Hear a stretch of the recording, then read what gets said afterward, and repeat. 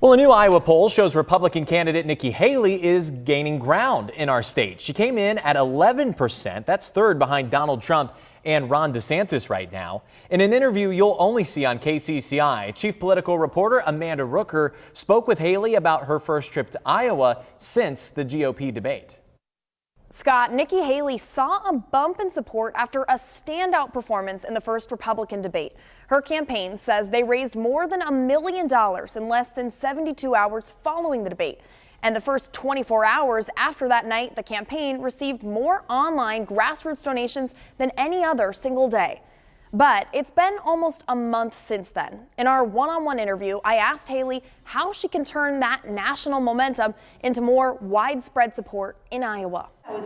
People packed into Jethro's Diner to hear former UN Ambassador Nikki Haley. So when I see rural Iowa, it reminds me of where I grew up. State Senator Chris Knoyer helps lead Haley's Iowa operation. She says growing crowds signal growing momentum. Every grassroots event that I've been to has been standing room only. So I think that her message is really resonating. Others, like leaders of Iowa's Faith and Freedom Coalition, point to moments on the debate stage. You got quite a bit of buzz, quite a bit of excitement that came out of the first debate. Like when Haley called for compassion and consensus on abortion, a message she brought to Iowans over the weekend. Can't we all agree that no woman that has an abortion should get a prison sentence or the death penalty?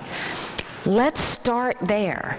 Because if you go and you put these restrictions that make people demonize each other, I'm not going to be a part of the demonizing. We have to humanize this issue. Since July, Haley has nearly doubled her support in Iowa. That's according to a Fox Business poll released Wednesday.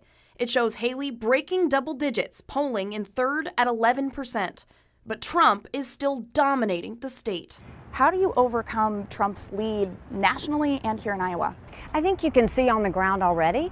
Iowans are looking at their options. We saw that in the massive viewership at the debate. We see that in our town halls. No one's talking about Trump. They're talking about what we're going to do for the country, and we're going to keep talking about that.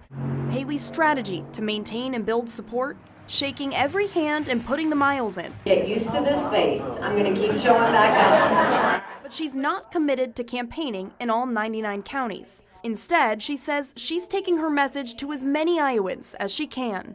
This is a marathon, it's not a sprint. The momentum is there, we're going to keep building on it. And I think at the end of the day, we're going to see by the time January comes around, it's going to be a totally different situation. We asked Haley's campaign how many Iowans have committed to caucus for her, but they declined to share those numbers. Scott?